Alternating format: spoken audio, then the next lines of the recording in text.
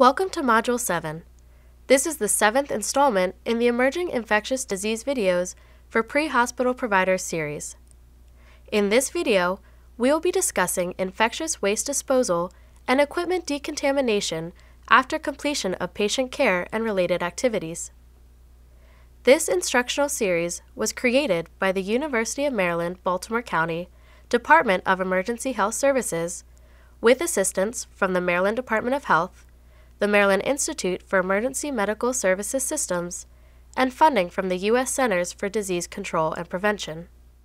In this module, we will go over the steps of ambulance decontamination and introduce you to current decontamination systems and technology. We will also discuss the protocols of waste disposal and go over the CDC's standard operating procedures for decontamination of an ambulance that has transported a patient with suspected or confirmed Ebola and other highly infectious diseases. Multiple studies have shown that patients leave their microbes behind when they exit the ambulance. Studies done over the last 15 years have demonstrated that ambulances often retain unacceptably high levels of microbial contamination after the run is completed. The best way to assure that these microbes don't move on to other people, including yourself, your patients, and your family, is to consistently follow the best practice guidelines. Compliance with best practices for cleaning and disinfecting of EMS vehicles and equipment is an important factor in preventing the spread of infections. Decontamination of ambulances and their equipment must take place after each patient transfer. After transferring the patient, the ambulance should be decontaminated outside of the ambulance bay, where you are not blocking incoming ambulance traffic at the receiving facility. If decontamination at the receiving facility is not possible, the ambulance should be brought back to the station and decontaminated there. Comprehensive decontamination may be scheduled periodically at the EMS station according to jurisdictional protocols. For more extensive deep cleaning, the same cleaning agents used after each patient transfer can be utilized. It is recommended to have a checklist for regular cleaning and clear communication regarding responsibilities and task division. Please note, ambulance decontamination protocols may vary in different jurisdictions. In this series, we will provide you with protocols based on best practices. However, you must follow your jurisdiction's protocols. As defined in the previous module, decontamination is the process of removing or destroying pathogenic contaminants and therefore preventing pathogens from spreading and causing illnesses. There are 3 levels of decontamination: cleaning, disinfection, and sterilization. The level of decontamination that must be used depends on the level of contamination. Based on the risk of infection, there are 3 levels of contamination: critical, semi-critical, and non-critical. A critical level of contamination includes objects that come into contact with the patient's skin or enter the vascular system. An example would be IV catheters, needles, and syringes. Objects that are critically contaminated must be sterilized unless they are of single use. If they are designed for single use, they should be properly deposited in the red biohazard bags and sharps containers. A semi-critical level of contamination includes items that come into contact with mucous membranes such as oxygen masks, resuscitation bags, and intubation blades. Objects that are semi-critically contaminated could be decontaminated with an EPA-approved high-level disinfectant or sterilized unless they are single-use. A non-critical level of contamination includes objects that come into contact with intact skin but not mucous membranes, such as stethoscopes, stretchers, and radios. Objects that are non-critically contaminated must be disinfected with an EPA-approved disinfectant. High-risk surfaces in an ambulance are those that are frequently touched by hands, gloved or ungloved. These surfaces pose a higher risk of transmitting pathogens and require decontamination between every patient encounter. Example high-risk surfaces are stretchers and railings, door handles, computer keyboards, stethoscopes, monitoring equipment and control panels, steering wheels, work surfaces, radios, light switches, and oxygen bottle valves. Low-risk surfaces are those that have minimal contact with hands. These surfaces require cleaning on a regular basis or after contamination occurs. Ambulance floors, walls, ceilings, and windows are considered to be low-risk surfaces unless they become contaminated. Now let's begin with the ambulance decontamination procedure. There are 4 main steps for ambulance decontamination. First, site setup and preparation. Second, decontaminate the ambulance exterior. Third, decontaminate the patient compartment and equipment. And fourth, decontaminate the driver cabin. Site setup and preparation. If possible, it is best to perform decontamination procedures in a large, well-ventilated, enclosed structure that is protected from weather elements. After parking the ambulance in the designated area, begin the decontamination procedure by preparing the cleaning and decontamination products and the appropriate PPE. At a minimum, you will need an isolation gown and gloves. Masks, shoe covers, and eye protection can be worn if necessary, depending on the level of contamination, method of decontamination, or the suspected pathogen. For example, if you are using disinfectant wipes, then you must wear gloves and an isolation gown. However, if you are using a spray bottle with an EPA-approved disinfectant solution, then eye protection and an N95 mask must be worn in addition to gloves and an isolation gown. For decontamination of the ambulance, you will need EPA-registered disinfectant wipes, disposable paper towels, alcohol-based hand sanitizer, and a red biohazard bag. If necessary, you might also need a mop and a household bleach solution. Start donning the appropriate PPE by sanitizing your hands with an alcohol-based hand sanitizer, then put on the isolation gown and your gloves.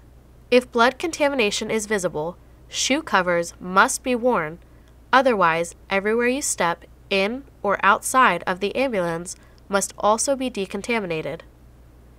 Your shoes must be non-porous and decontaminated with EPA-approved disinfectant wipes after ambulance cleaning is completed. Decontamination of the ambulance exterior. To decontaminate the exterior of the ambulance, use EPA-approved disinfectant wipes on all surfaces that might have been touched during patient transfer, such as door handles, mirrors, and windows. Make sure to use a new disinfectant wipe for each area, object, or surface. If blood contamination is visible, it must be cleaned with a disposable paper towel first and then disinfected with EPA-approved disinfectant wipes. Make sure to sanitize your gloved hands with alcohol-based hand sanitizer after dealing with blood contamination and before you move on to decontaminating a different part of the ambulance. All used disinfectant wipes and paper towels must be discarded in the red biohazard bag. Once the decontamination of the exterior is completed, use an alcohol-based hand sanitizer to decontaminate your gloved hands and then remove your gloves and discard appropriately in the red biohazard bag. To prepare for the next step of the decontamination process, sanitize your hands with an alcohol-based hand sanitizer and put on new gloves.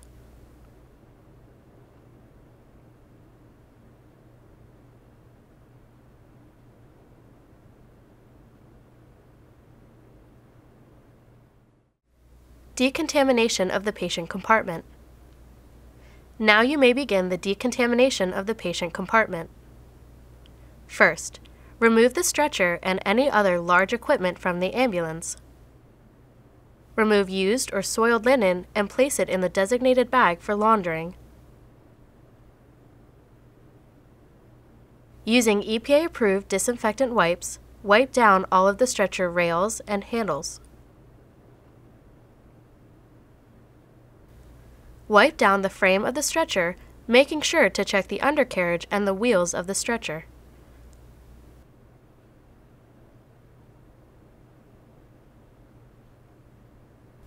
Make sure to use a new wipe every time you move to decontaminating a new surface. All used disinfectant wipes must be discarded in the red biohazard bag. Note: at least once per shift, you should remove the mattress from the frame and clean the entire mattress with disinfectant. When you are done with decontaminating the stretcher, put it aside and move on to the next step of decontaminating the patient compartment.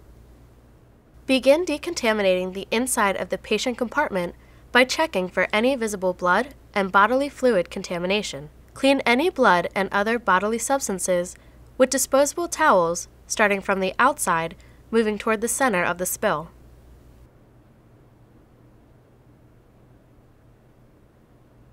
After the visible spill is cleaned, use EPA-approved disinfectant wipes to disinfect the contaminated surface.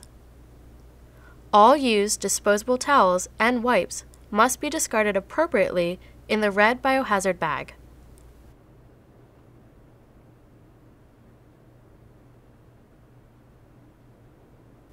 Sanitize your gloved hands and then discard the gloves in the red biohazard bag immediately.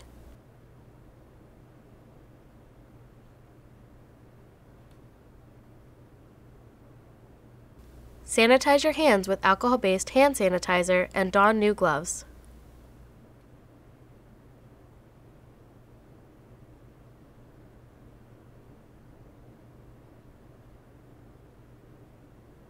Now, begin with removing any loose waste out of the patient compartment and discard it in the red biohazard bag. Using EPA-approved disinfectant wipes, decontaminate all surfaces and equipment that you might have come in contact with during patient transfer. Pay particular attention to the door handles, jump bags, tough books, radios, monitors and leads, BP cuffs, stethoscopes, oxygen valves, grab rails, walls, and seats. Remember, you must use a new disinfectant wipe each time you begin decontaminating a different surface or piece of equipment.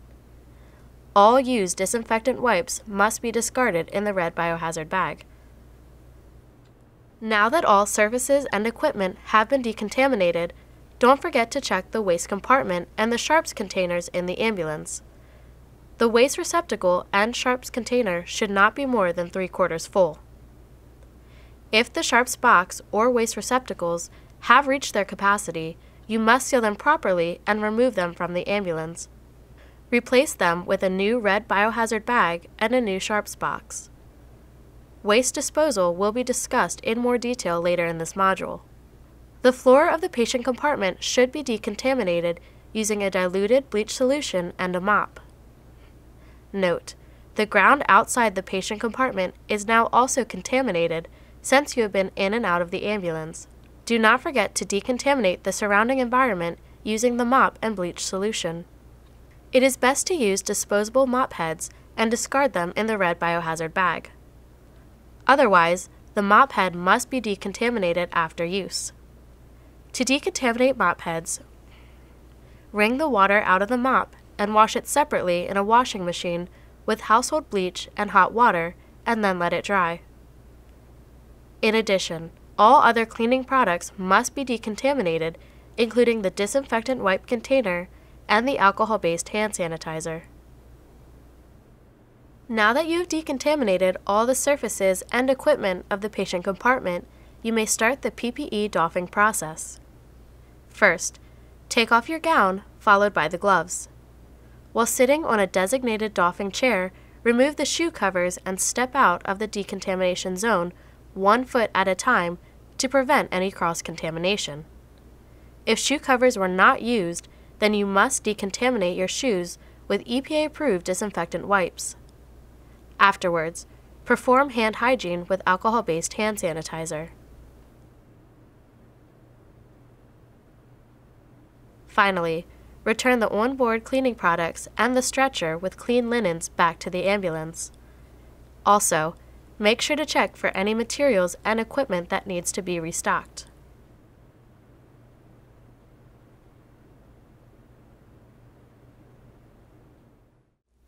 Decontamination of the cabin. The last step of ambulance decontamination is the decontamination of the front cab.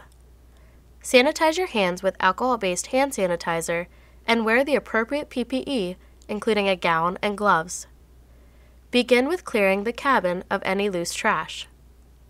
Note that non-infectious waste, such as food wrappers and disposable cups, must be discarded in regular trash bags and not in the red biohazard bags. Using an EPA-approved disinfectant wipe, clean the dashboard, steering wheel, door handles, side windows, rearview mirror, radio, and any other electronic equipment. Note, you must use a new wipe for each object. Vacuum or wipe down the seats and the floor of the cabin with EPA-approved disinfectant. All used disinfectant wipes must be discarded in the red biohazard bag.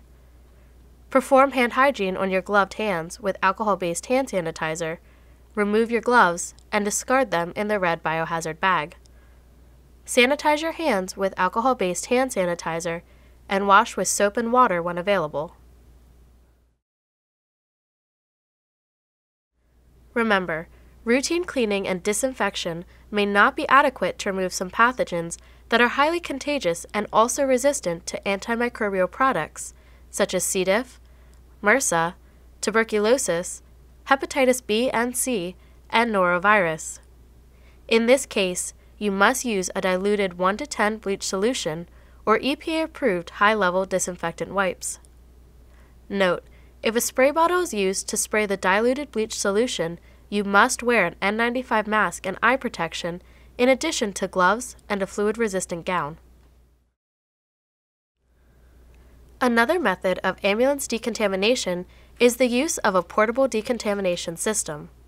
The use of these systems may be most helpful following the transport of a patient with a virus or bacteria that is highly contagious or life-threatening, as well as resistant to antimicrobial products. These decontamination systems operate by dispersing a disinfectant or a sterilant inside the ambulance via vapor, fog, or mist techniques to kill microorganisms that could possibly cause disease. Some of these systems can be automated where they operate unattended. Examples of current technology that are being used today include the BioQuell BQ EMS, which uses hydrogen peroxide vapor to eradicate pathogens from exposed surfaces.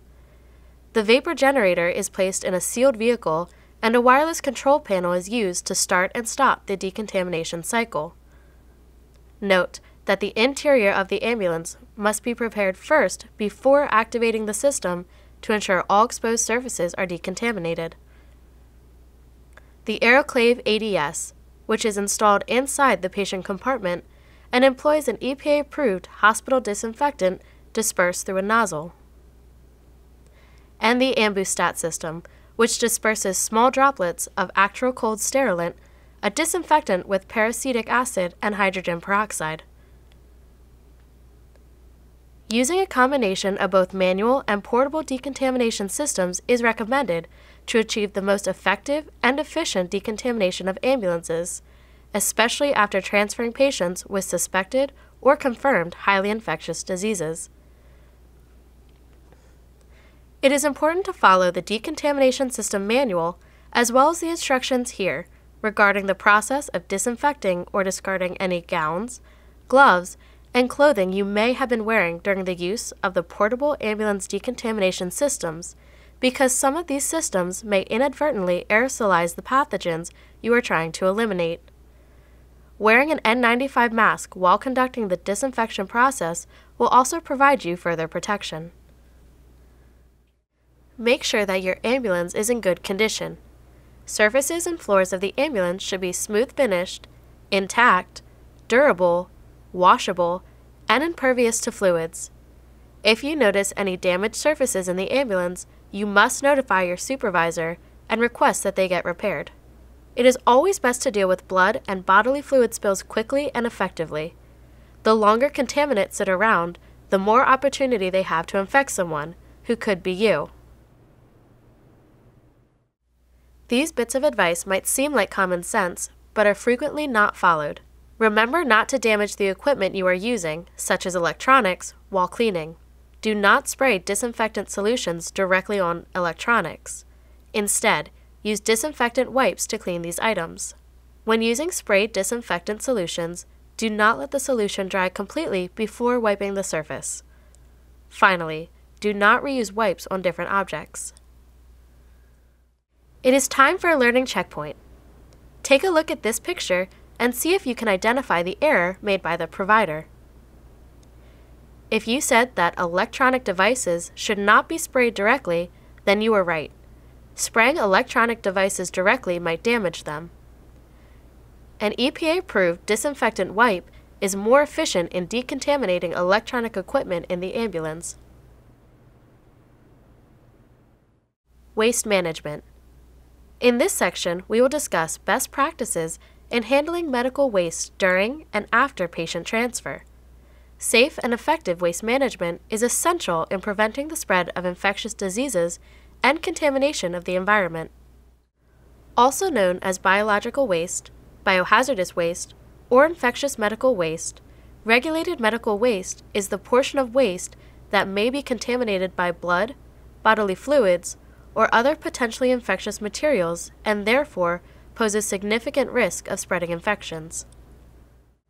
The three most common classes of infectious waste in EMS are contaminated materials, sharps, and linens. Contaminated materials include disposable PPE such as gloves, gowns, and masks, all single-use tools, equipment that came in contact with a patient, and all materials that are contaminated with blood or bodily fluids. All contaminated materials must be disposed of in the red biohazard bag. Make sure not to dispose of other non-contaminated materials such as food or food wrappers in the red bag. Do not let waste in the waste bin reach over 3/4 of the bin's capacity.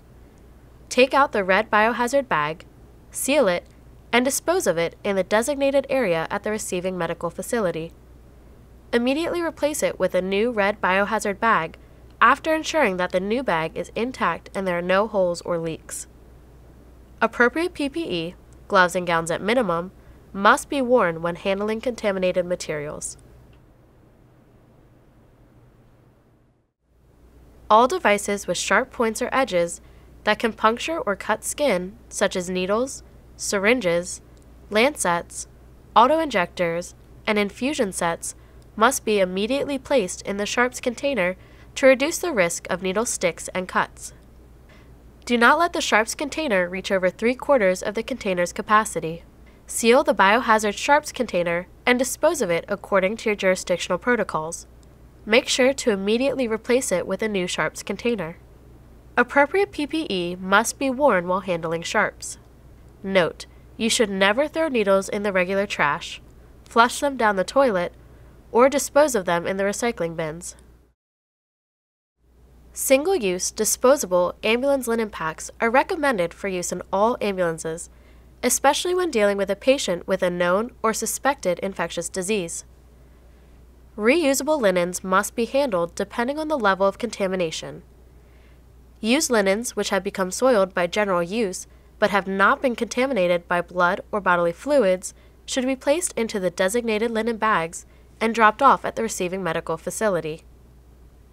Other linens that are contaminated by blood or bodily fluids or have been used on a patient with a known or suspected infectious disease must be appropriately disposed of in a red biohazard bag, sealed, and dropped off at the receiving medical facility. Prior to completing the ambulance decontamination process, make sure no waste, and especially no medical waste, is left behind at the decontamination site. Remember, decontamination of the surrounding environment is also a part of the ambulance decontamination process. Under no circumstances should any item of clinical waste be placed in domestic waste bins or abandoned outside designated containers or in the back of an ambulance. Biohazardous waste should only be deposited in containers designed for medical waste, which are managed by specially trained personnel. It's time for a learning checkpoint. Take a look at this picture and see if you can identify the error the providers made. If you said that the provider should never leave the site before making sure that nothing was left behind, then you were correct. Remember, Cleaning the surrounding environment after decontaminating the ambulance is part of the decontamination process. All medical waste and other types of waste must be disposed of appropriately before leaving the decontamination site. Ambulance decontamination for known or suspected Ebola and other highly infectious diseases has received considerable attention from the Centers for Disease Control and Prevention since the recent Ebola outbreak in 2014. Because changes are occasionally made to the regulations or guidance, it is recommended that your infection control officer log in on a monthly basis to check for any updates. In most cases of transporting a patient with known or suspected highly infectious diseases, specially trained teams will take over the process of decontaminating the ambulance and all related equipment. If a designated team is not immediately available, the ambulance should be taken out of service until a specialized team can take over the responsibility for decontaminating the unit. The Centers for Disease Control and Prevention provide information on the procedures for ambulance decontamination in the case of caring for and transporting a patient with a known or suspected highly infectious disease, such as Ebola. Links to the CDC resources can be found in the Resources section below this video for your reference.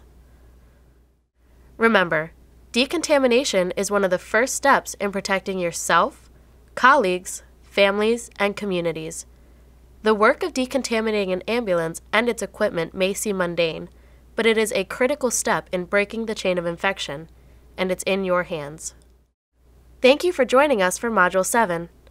Additional resources can be found in the links below this video. In the next module, we will discuss transport considerations for patients with highly infectious diseases and operational considerations for the use of portable isolation units.